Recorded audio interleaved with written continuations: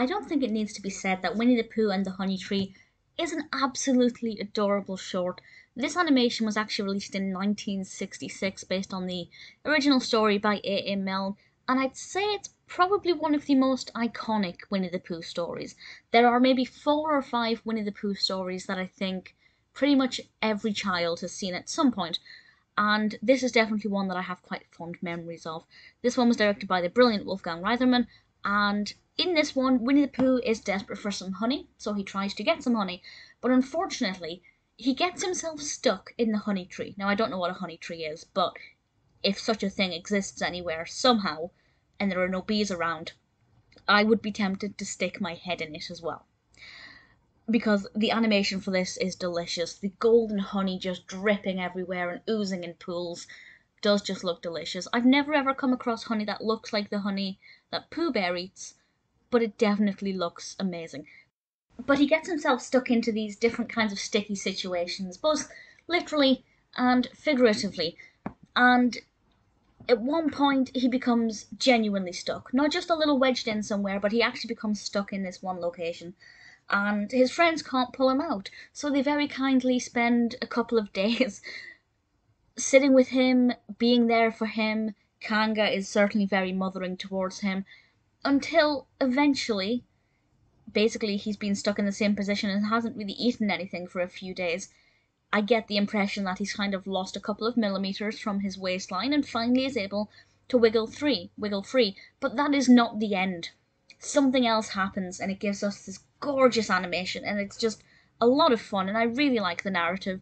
There is an underlying message here of don't eat so much honey, otherwise you too might get wedged somewhere.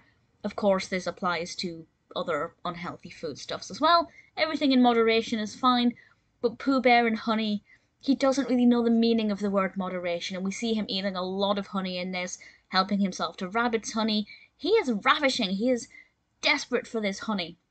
I think he has an addiction. And as the story progresses, we realise that that can cause some problems. I think the animation for this is beautiful. It is a very beneficial message, because children especially are partial to sweet foods, and certain children, I was one of those children, would quite happily eat all of the sweet foods were they allowed.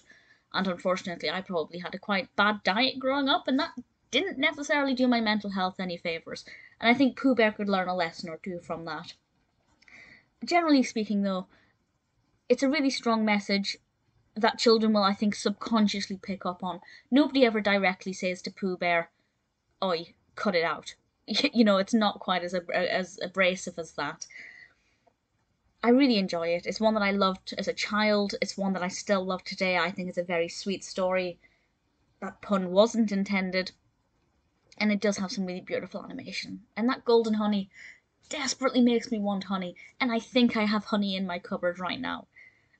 I'm not going to put it in a jar and put my whole fist in it, but it's very tempting. It is a very inspiring episode that makes me want to eat a lot of honey.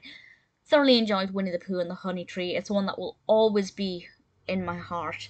Definitely brings me back very many happy memories as soon as that introduction starts with the classic Pooh Bear theme song and that gorgeous classic animation. Really thoroughly like it. It's absolutely adorable.